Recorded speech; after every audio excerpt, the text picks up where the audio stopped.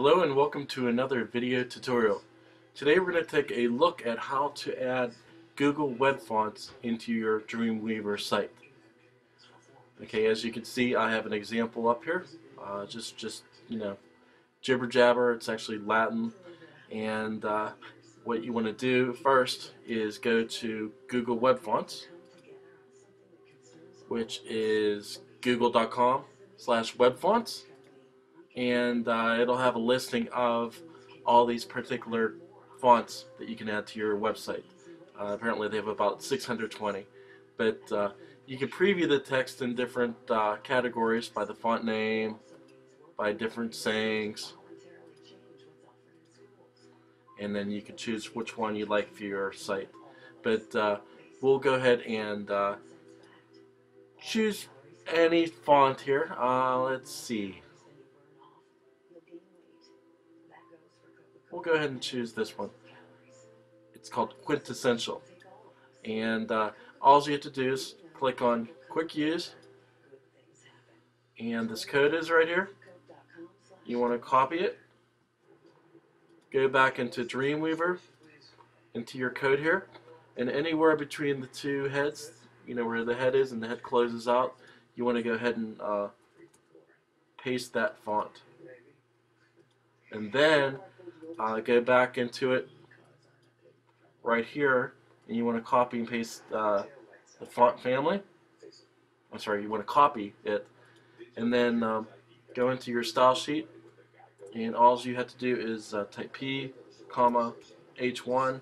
H1 is the header that I have there, of course, and then the curly brackets, and just paste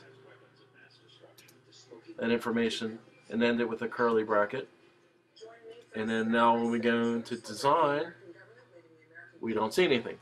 But sometimes it doesn't appear that way. But if we go to live view, you will see your font there. You can do more than one. So if I wanted to have this H1 being something, here, let's go back in. So you want the header to be what's a good example here? Just trying to find something with a thick font.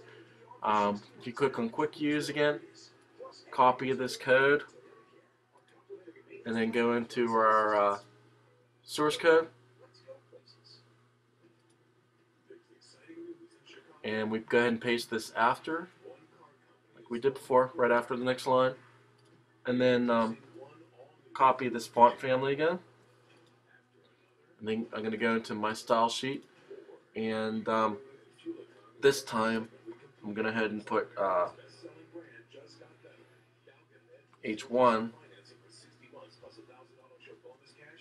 curly bracket, and I'm going to paste this code, and then with the curly bracket again.